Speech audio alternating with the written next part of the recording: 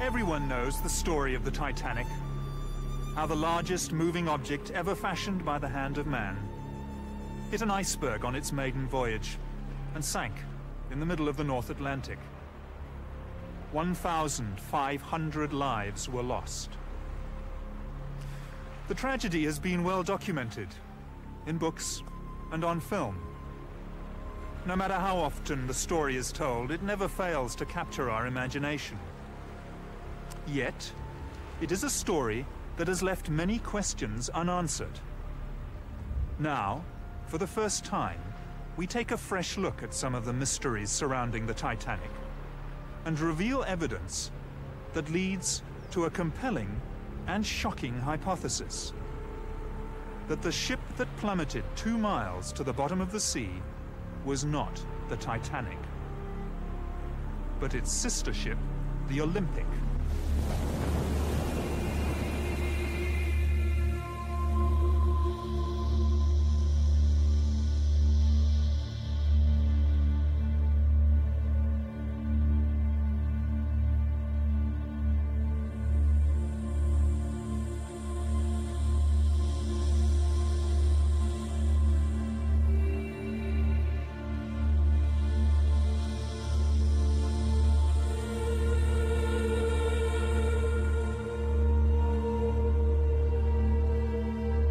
The Titanic and the Olympic were built for the White Star Line by Belfast shipbuilders Harland and Wolff, whose chairman was Lord Pirrie.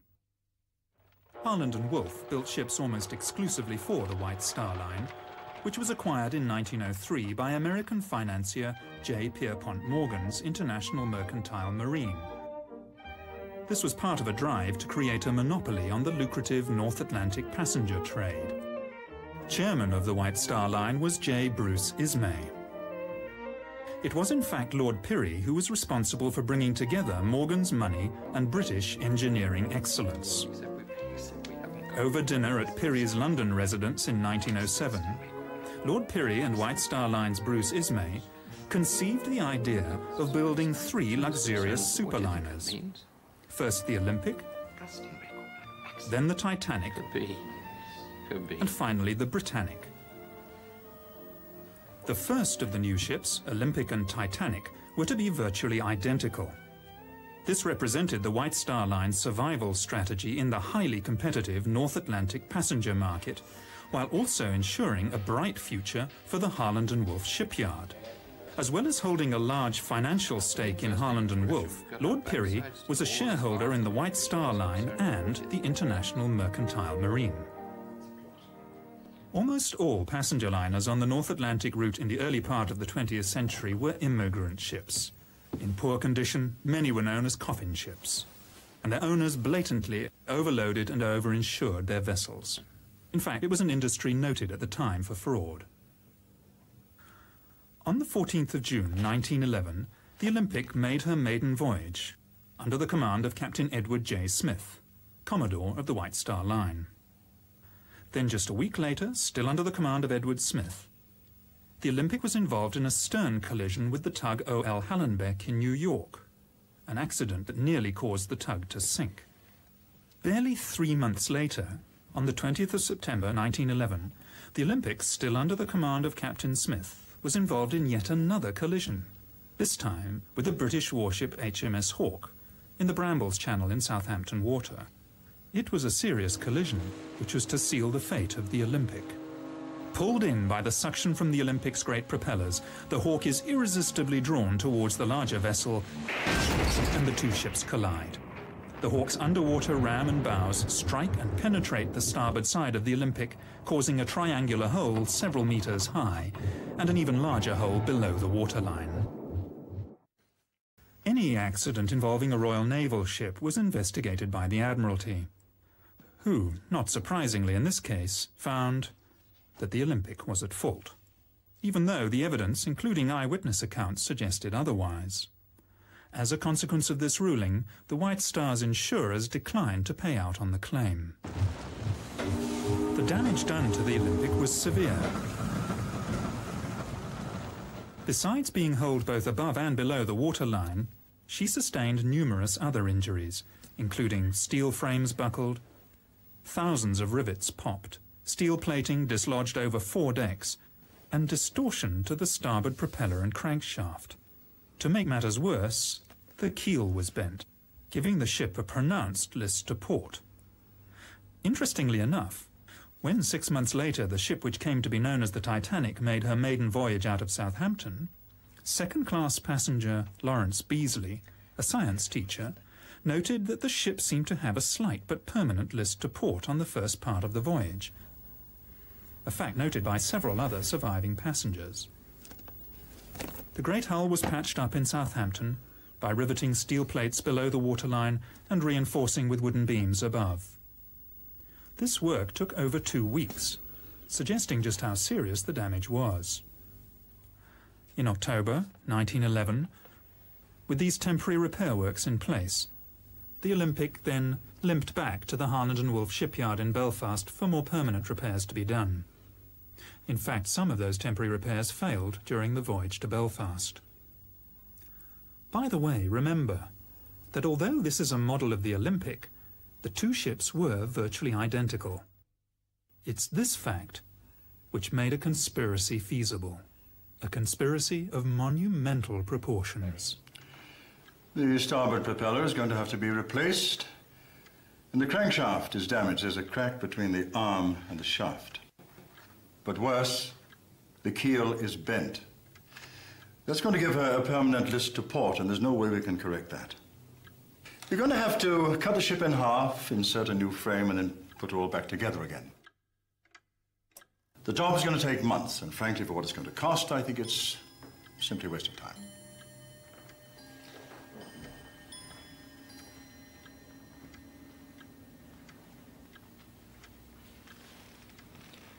Can you not just patch her up until Titanic is ready? Well, we could put in a bulkhead to strengthen her. But to be honest, sir, she will never pass another Board of Trade inspection. In Belfast, the Titanic was nearing completion, but all work on her stopped so that every effort could be put into the repair of the Olympic. This work took 7 weeks instead of the 2 weeks originally planned, and involved replacing steel plates along fully 1/3 of the starboard side of the ship. Another indication that the damage was far worse than was originally thought. Now look at this. This is a film of the Olympic backing out of the dock in New York.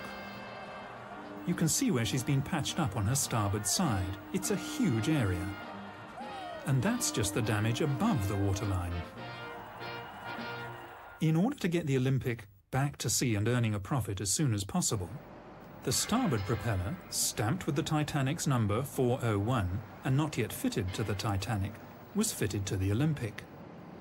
This is a fact of some considerable significance, as we shall find out later. The Olympic's troubles, however, were only just beginning. After leaving New York Harbor on the 24th of February 1912, she ran over a sunken wreck off the Grand Banks and threw a propeller blade again on this starboard side. The loss of the propeller blade shock-loaded the engine and drive shaft and placed enormous stresses on the already weakened liner. She limped back to Southampton on only one engine, arriving there on the 28th of February.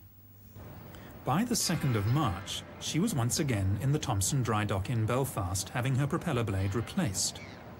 This should have taken only a few hours, but the Olympic was there in Belfast until the 7th of March.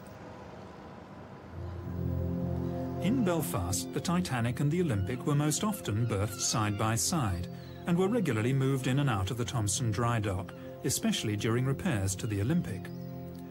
On close examination of contemporary archive photographs, it is possible to see the minor differences in design that tell the two ships apart. On the forward part of Sea Deck, Olympic was built with 16 portholes. The Titanic with 14. Somewhat mysteriously, the Titanic has acquired 2 extra portholes between its launch and its maiden voyage.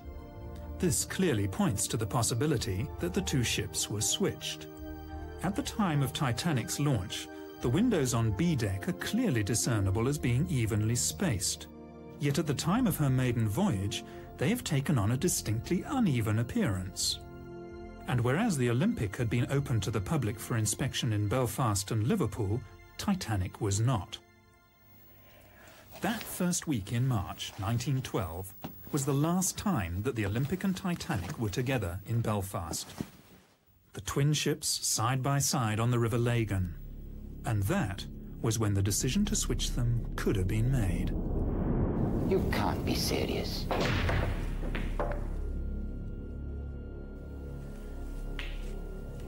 Olympic and Titanic are exactly the same. No one will know we've switched them when they get back to work on Monday morning. We'll just swap the names. Everything else is standard White Star issue.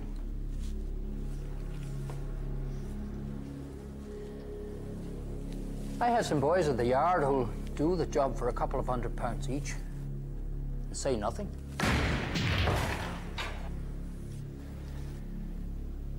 We'll never get away with it. If word of this gets out... It's either that, Ismay, or we both go down. White Star Line and this yard. There's got to be another way.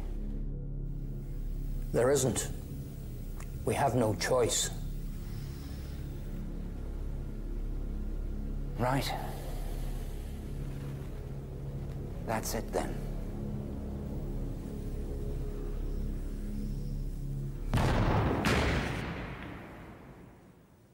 Switching the two ships would have been a remarkably simple undertaking. There were no members of the press poking around or roving TV crews looking for a story. Even photography was in its infancy at the time. And generally, people believed what they were told to be the truth. All crockery, linen and so on was White Star standard issue, interchangeable from ship to ship. Letterheads and menus, etc. were styled to the particular ship, but could easily have been changed. Only the names on the bows and sterns of the ships, the nameplates on the lifeboats and 48 lifebelts would have to be swapped. This could easily have been achieved using a very small crew, literally over a weekend. And it's highly unlikely that anyone would have noticed a switch when they returned to work on Monday morning. White Star often used photographs, both exterior and interior, of the Olympic as the Titanic, in their advertisements and press releases. Both ships had tiled and linoleum flooring. Yet, just days before Titanic's maiden voyage, Ismay, chairman of the White Star Line, ordered her floors to be carpeted. Was this to cover Olympic's worn linoleum floors? The Harland and Wolff Yard was a vast labyrinth of buildings and workshops, as well as machinery and ships in various stages of completion. Any unusual activity would hardly be noticed. The social order of the day was such that the majority of the workers would never have thought to question their betters. They lived in a time when the majority of the population were told what to think, where to go, what to do and when to do it. It was also a lot easier in the early years of the century to bribe or even bully men into towing the company line, as we shall see when the surviving crew members return to Britain. There was no social security safety net for the unemployed, and companies had the power to dismiss whole families of workers if one of them did not do as he was told. There's a wee scam going on here, and the bosses are in on it. They switched those ships 2 weeks ago, and I know it. Listen to me, Paddy. Any more talk from you about two ships being swapped over, and you'll end up at the bottom of the River Lagan. So remember that when you get back to your wife and your 17 kids. You Irish scum. The Olympics' original sea trials, conducted by the Board of Trade, lasted 2 full days, while the ship was put through its paces. Strangely, the Titanic's sea trials were a most peremptory affair. No strenuous manoeuvres were carried out, and the inspection was over in time for lunch. Of course, by now the switch had taken place. The collision between the Olympic and HMS Hawke was by no means Captain Smith's first incident at sea. In fact, he had one of the worst professional records of his day. The Commodore of the White Star Line was a show-off, who liked to drive his ships as though they were giant speedboats, and he damaged a few in his time. The 3 incidents involving the Olympic, which probably damaged her permanently, must have put him in a very serious position in the eyes of his employers. Could he perhaps have been summoned by J. Bruce Ismay, chairman of the White Star Line, once it became obvious that the Olympic was a write-off? If so, it would have been a meeting with the very gravest of consequences. Oh, come now, E.J. We've always been good to you. Kept you in brandy and cigars. Besides, it's not going to be that difficult. You've broken a few of our ships, E.J. The Republic, the Germanic, the Coptic. And when that fire broke out on the Majestic and those crewmen were killed... Yes, I know you denied it had ever happened, but we did know. We gave you command of the Olympic, and look what a disaster that's turned out to be. And we always paid you well, E.J. Look, it's not for me. It's for the company. We are in a desperate situation financially, especially after what happened to the Olympic. So, I'm sorry to have to put it to you like this, but you do owe us. We've arranged for a small steamer from the Leyland line to be in a position to take the passengers off. I have a good man lined up for the job. Lord. Captain Stanley Lord. Ever come across him? Well, he's done this sort of thing before. Well, he did the job so well, he received a commendation for it. So, there it is. He'll be there to lend a hand. And I'll be there, of course. Along for the ride. All right, then I want to choose my own officers. Yes. Of course, E.J. Men you can trust, eh? At the time of Titanic's maiden voyage, Britain was in the grip of a coal strike. Fuel was in short supply, and ships and men were laid up in Southampton.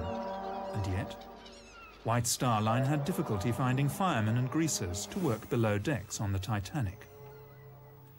After steaming from Belfast to Southampton, all but 2 of the firemen aboard the ill-fated liner refused to sign up again in Southampton for the voyage across the Atlantic, preferring to wait for employment on another ship. All these men, in the middle of a coal strike, with so many thousands laid off, what did they know?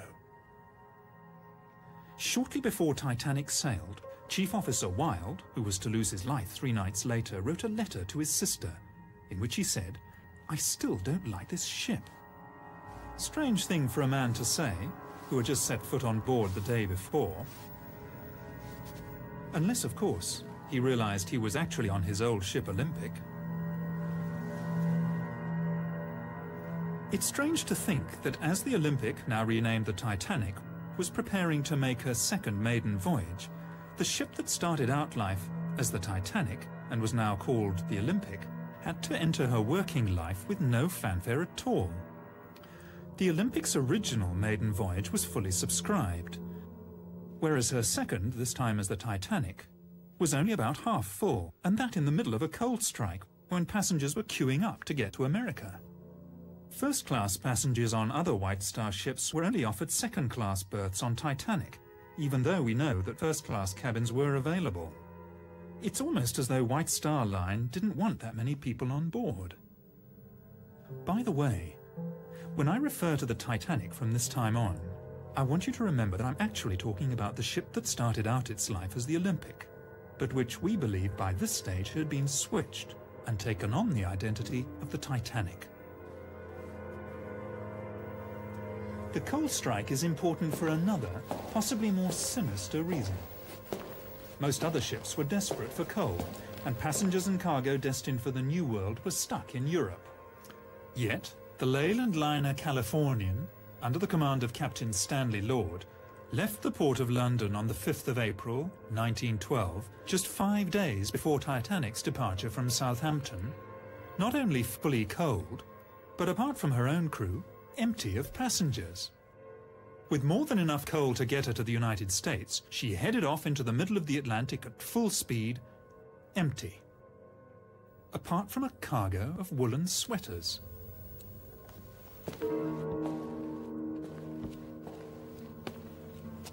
Over 50, mostly first-class passengers, cancelled their passages on the Titanic at the last minute, many of them close friends and business associates of J.P. Morgan. Morgan himself cancelled his passage at the 11th hour, despite having the best suite on the ship, claiming illness. 2 days after the sinking, an American reporter found him in perfect health at the French resort of Aix-les-Bains, with his mistress. Morgan also had several valuable bronze statues, which he was planning to import to the United States, taken off the Titanic an hour before she sailed.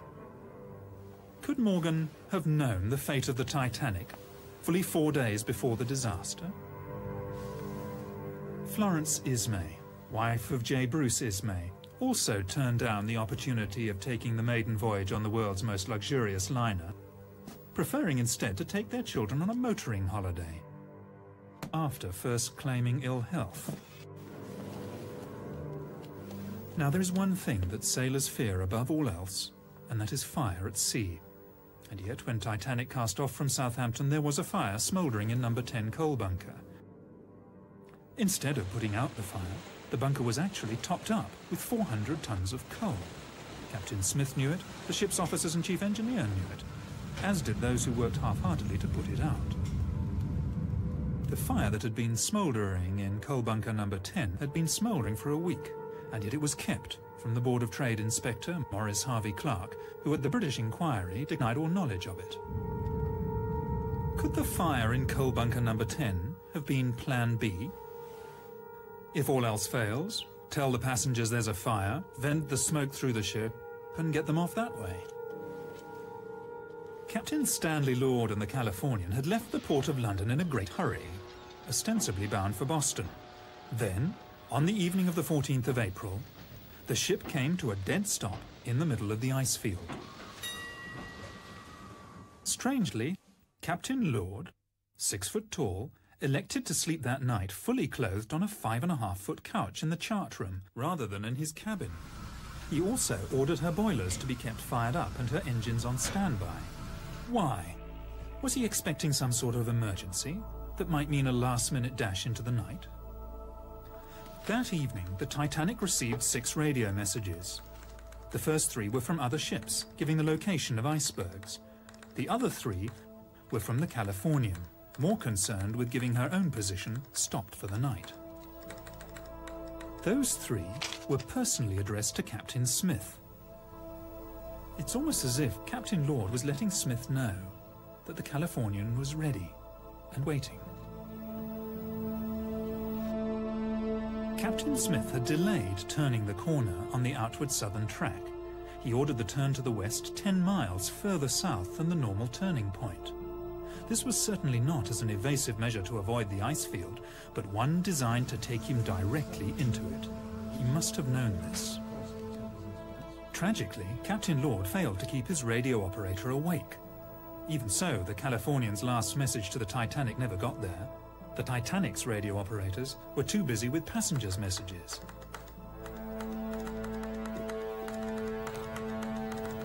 It was standard practice of the day for captains to run their ships at full speed through the ice field. Any object large enough to damage an iron steamship would be seen in plenty of time to avoid it. Other ships in the vicinity cruised on at full speed on that night, so in that respect Captain Smith was by no means unique. So why, then, was the Californian stopped? Had she reached her destination and was she now waiting? Sometime before 11 p.m, lookouts Fred Fleet and Reginald Lee came on watch and climbed to the crow's nest.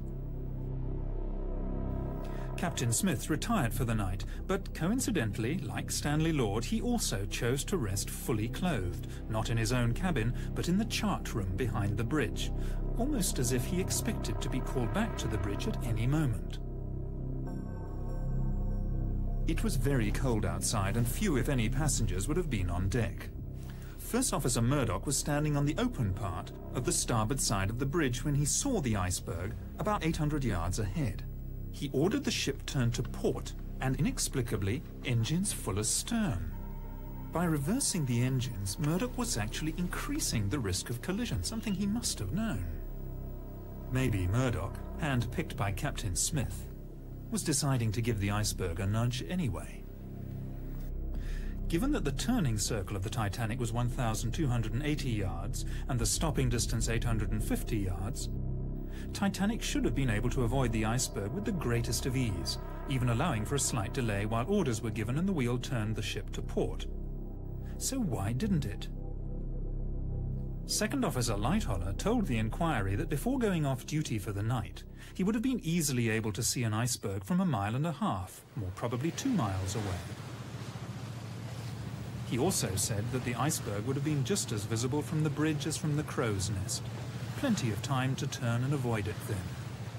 In an emergency such as this, it was never a good idea to turn your broadside to danger.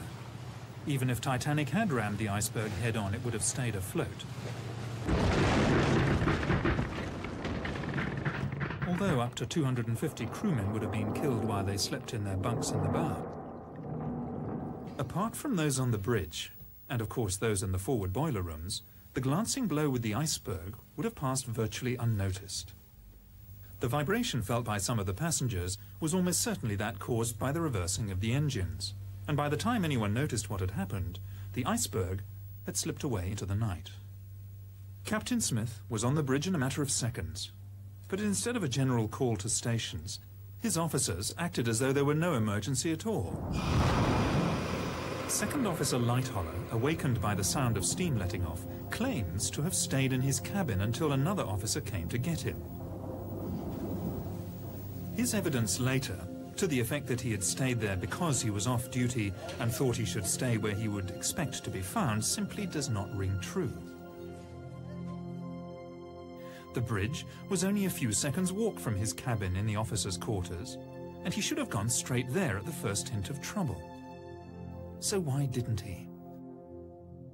A few passengers came out of their cabins to see why the engines had stopped, but for the first 40 minutes after the collision there was really no sense of danger at all. One can understand this frame of mind on the part of the passengers, even on the part of the crew. Except for those who were dousing the fires in boiler rooms 5 and 6. After all, they thought they were on an unsinkable ship. But for the captain and the officers, who were in full possession of the facts, there is really no excuse. They did it because they expected to be rescued. It was 35 minutes before the first distress signal was sent.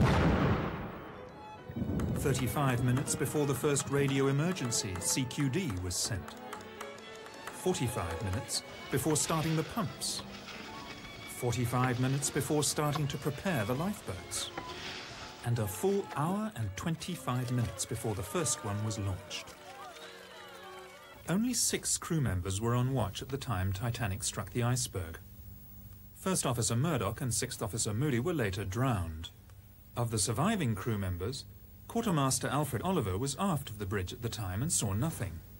Helmsman Robert Hitchens was hastily transferred to a job as harbour master in Cape Town, which leaves lookouts Frederick, Fleet and Reginald Lee. At the British inquiry, as a witness, Frederick Fleet was clearly defensive, edgy, obviously didn't trust his questioners and at times was downright surly. But then he was under the watchful gaze of J. Bruce Ismay, the chairman of the White Star Line, and the lawyers. I'm no judge of distances or spaces. Was it a mile away, or how far away was it? I cannot say. Can you not give any estimate? No, sir. Was it half a mile? I cannot say. It is impossible to tell. Was it as far away as the boat's length? I could not say. Can you not say anything about it? No, sir. You really do not understand. Gentleman is not trying to get round you at all. Some of them are, though. Is there any more I'd like to have a go at me? When Titanic came to a rest, Captain Smith asked the 4th Officer, Joseph Groves Boxall, to work out a position. It is clear from the records that Titanic's navigator worked out a position that was 12 miles away from where they actually were. This was to prove a fatal mistake. We know he was 12 miles out in his calculations because of the actual location of the wreck. The position that Boxall gave would have put the Titanic within sight of the Californian. Was that where he thought he should have been? For some reason, Captain Smith ordered the Titanic to move half speed ahead for another 5 minutes before stopping the engines again for the last time. Maybe he was heading towards the ship whose lights could just be made out on the horizon, expecting it to be the Californian. Several survivors mentioned the sighting of a ship about 5 or 6 miles from the Titanic. The Titanic could easily have steamed there, yet Smith was content to assume the ship would sail over to him, because he believed it was the Californian. At this point, let's examine what's happened so far. A stricken ocean liner is dead in the water. A rescue ship, the Californian, is standing by. Messages have been sent to Captain Smith from the Californian, stating exactly where she is waiting. Captain Smith can see a stationary ship on the horizon, and having received inaccurate information from 4th Officer Boxall as to his position, he assumes it's the Californian and everything's going according to plan. At about midnight, the Titanic started sending up her distress rockets, red, white and blue. Rockets could also be seen from the bridge of the Californian, and this was duly reported to Captain Lord. Captain Lord asked what colour the rockets were. In fact, over the next 2 hours, Lord repeatedly asked his officers about the colour of the rockets. Was he expecting to see red or blue signals? Very likely. But whether he was or not, the answer from the bridge was always the same. Only white rockets could be seen. He therefore, rightly, assumed that the rockets were not coming from the Titanic. Survivors reported that the rockets launched from the bridge of the Titanic soared up several hundred feet into the night sky, bursting with an ear-splitting report. The rockets from the ship that was visible from the Californian only went as high as the top of her mast, and even at 4 to 5 miles distant, the officers would have quite reasonably expected to hear a report. But they heard nothing. It seems most likely that the ship seen from the Californian was a wooden sailing bark called the Samson, conducting illegal seal fishing activities on the ice floes at the time. The white rockets she was firing, to mast height only, were intended to recall her small rowing boats. A few months after the disaster, the captain of the Samson said that he had also seen a large liner firing rockets and that he had not gone to investigate because of his own illegal activities. The Californian's apprentice, Gibson, later testified that he saw only 8 rockets fired from the ship, and all white. The Titanic had fired at least 18, possibly as many as 22, and had included red and blue. Titanic survivor Miss Edith Russell said the officers told them all, "Don't worry, the Californian will pick everybody up if you don't come back for breakfast." How could they possibly have known it was the Californian? It's hard to believe in such an emergency, but they were letting lifeboats go half full. They knew the ship was sinking, nobody could be that stupid. But they expected the ship on the horizon to come steaming over. But it was the wrong ship. The Californian was 19 miles away, where Captain Stanley Lord waited for coloured rockets. At around 1 a.m., it must finally have dawned on Captain Smith that the rescue upon which the survival of so many depended was not going to materialize. Now boats are being let go full, and passengers are beginning to panic. As the senior surviving officer, much credence and publicity was given to the evidence of Second Officer Lightholler. I did not leave the Titanic, sir. The Titanic left me. He was evasive in response to pertinent questions at the American and British inquiries, out to protect first and foremost his own reputation and then that of the White Star Line.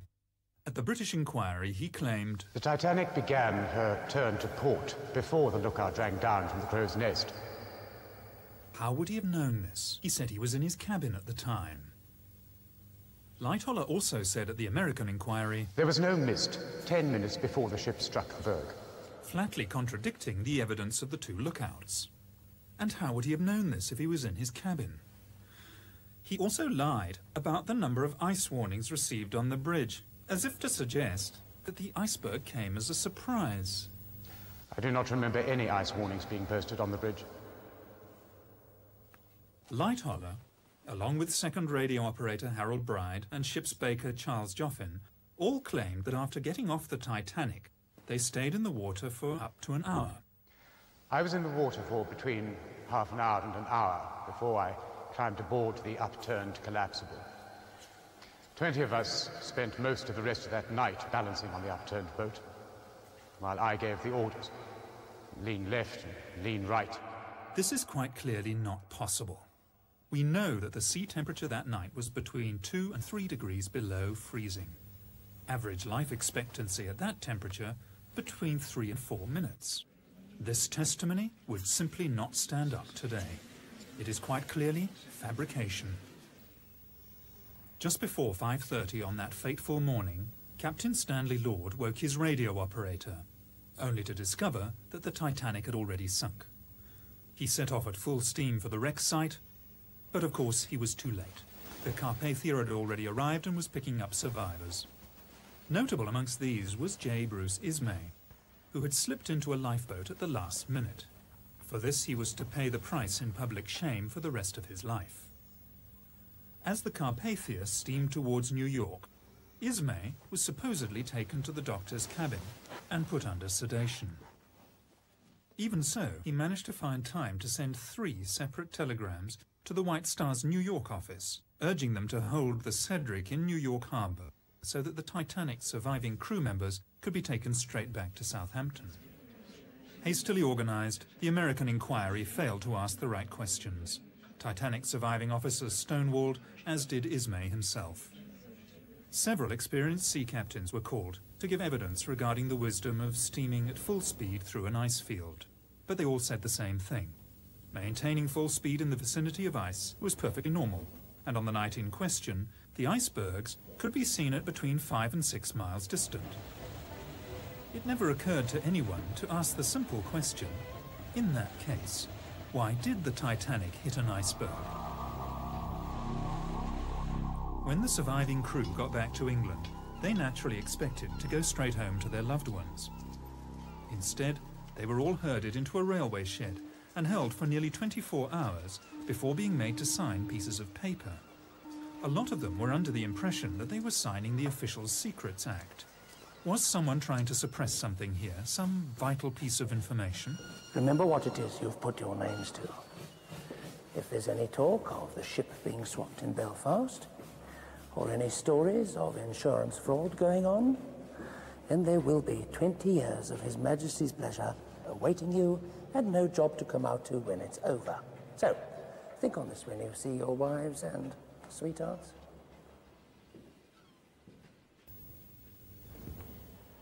Ismay, Lightoller and the other surviving officers all came back to England on the steamship Adriatic. There can be little doubt as to the main subject of conversation on their voyage. They were all to be star witnesses in the forthcoming British inquiry.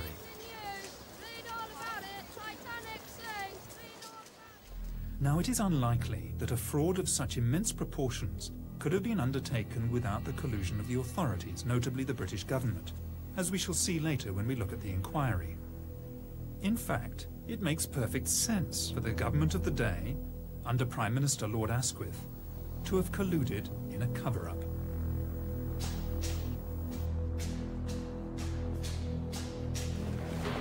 You'll never believe what they've just done.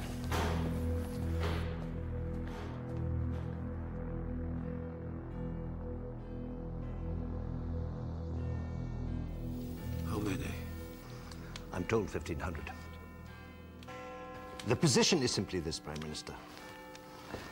The White Star Line is on the verge of bankruptcy.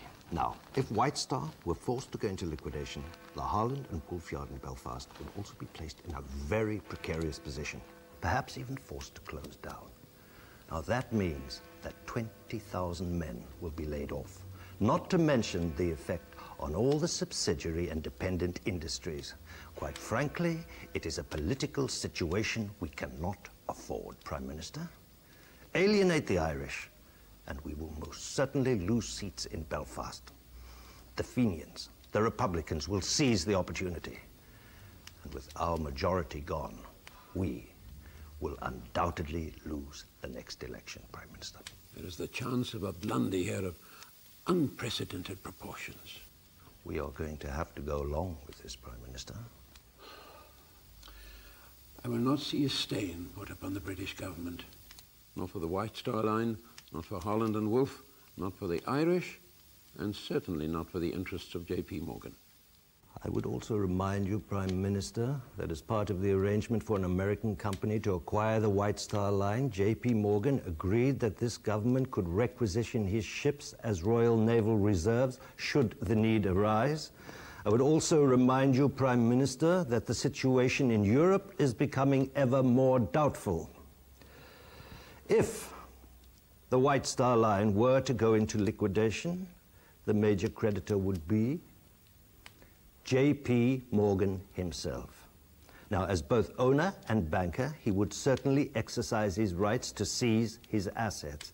And we would lose all those ships, Prime Minister. It's a sad day for England, when the policies of a British government are dictated by greedy and ruthless businessmen. And if it ever became public... Doubtless you have someone in mind to run the show? Yes. I thought we could bring Mersey out of retirement. He's reliable, he knows how the system works, he's discreet, and he will do what needs to be done. My son is called to the bar. I would be more comfortable if he were there to keep an eye on things. Of course, Prime Minister, we'll find employment for him in the Attorney General's office. Very well, then. But neither I nor the administration know anything about it. Prime Minister. So, the Board of Trade inquiry was to be conducted by Lord Mersey, President of the Board of Trade and no stranger to the art of cover-up. Since the enormous loss of life was in part due to outdated Board of Trade regulations regarding the number of lifeboats to be carried by ships and the safety of ships at sea generally, it was hardly likely that the inquiry was going to be too concerned with uncovering the truth, the Board of Trade being both plaintiff and defendant in the case. The hearings were held at the Scottish Drill Hall in London, where the acoustics were so bad that spectators in the public galleries found it difficult to hear everything that was said. Lord Mersey had complained about the unfortunate choice of venue, but then again it had been booked by his son. Harold Sanderson, representing Harland and Wolff, repeatedly made the mistake of referring to the Titanic as the Olympic. As for Lord Mersey himself, he simply didn't ask or allow to be asked the right questions. The press, who were there throughout the hearings and could have done something about it, were more interested in the scandal surrounding the lucky escape of J. Bruce Ismay. Other expert naval officers told Lord Mersey that even on a moonless night there'd be no difficulty spotting an iceberg from as far away as 6 or even 10 miles. Remember, the full turning circle of the Titanic at top speed was only 3/4 of a mile. The whole British inquiry was a whitewash. Captain Smith would not be blamed because he was no longer alive and could not defend himself. The lookouts were not to blame. The design and construction of the Titanic was not to blame. Neither were her officers or her owners. In fact, no one was to blame, except Captain Lord. Captain Lord stood alone. If Lord Mersey heard anything at the inquiry that he didn't like, he simply ignored it. She looked like a small tramp steamer about 5 miles away. They were firing rockets just after midnight. Altogether, she fired 8 rockets, and all white, and rose no further than the masthead. I think we are all of the opinion that the distress signals, which were seen from the deck of the Californian, were in fact the distress signals from the Titanic. I went down below to Captain Lord, who was sleeping in the chart room. He asked me again if I was sure there was no color in the rockets. So I said, no, they were all white. I think the onus of proof in this matter is upon the Californian. That it will be for the Californian to satisfy us that they were not the signals of the Titanic.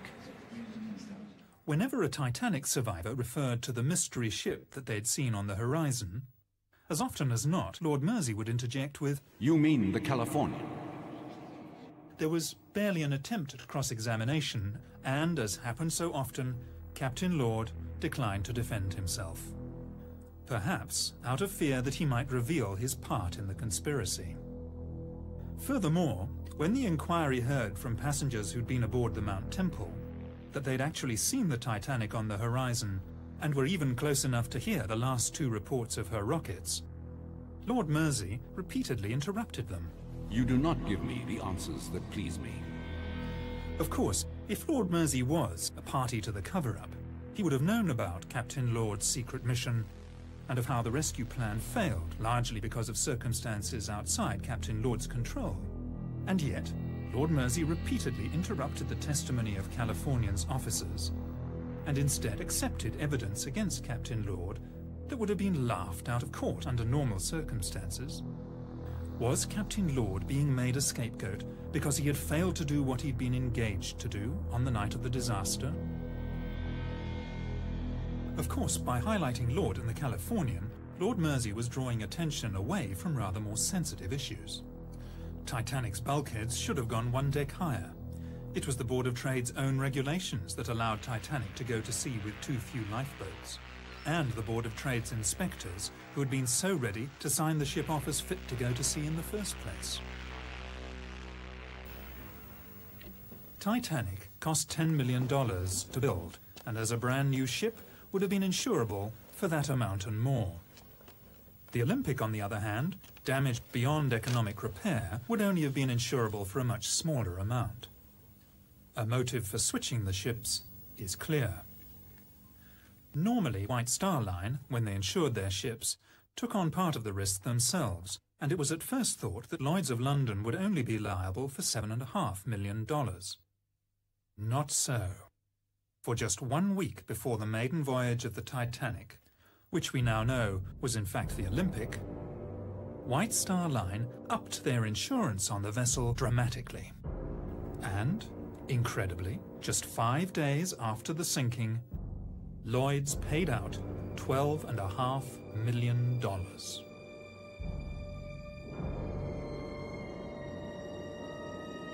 Although 3/4 of a century at the bottom of the Atlantic Ocean did not exactly preserve Titanic in museum-like condition, there is enough left of the wreck to give us more than just an idea of what really happened. Corrosion has done its relentless work, but where the original black paint of the hull has flaked away, it is still possible to see spots of grey paint, which formed the undercoat, except that grey paint was only used as an undercoat on the Olympic and not on the Titanic. Examination of the starboard propeller reveals the number 01 stamped into the metal.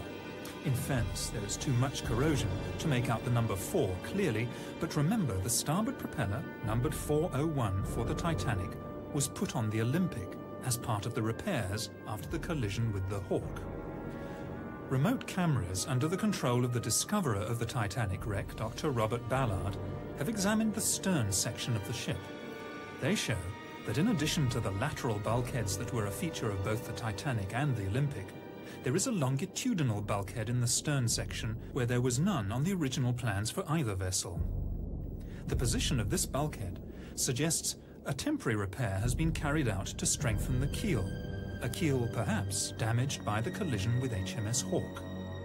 And finally, a close look at the bow could reveal the most damning evidence of all.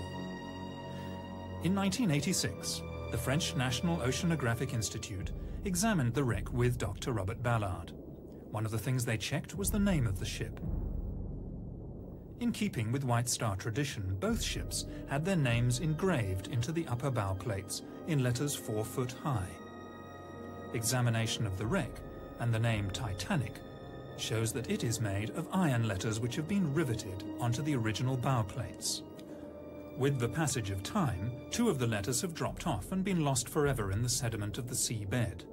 At the place where they once were, engraved into the hull, are the letters M and P.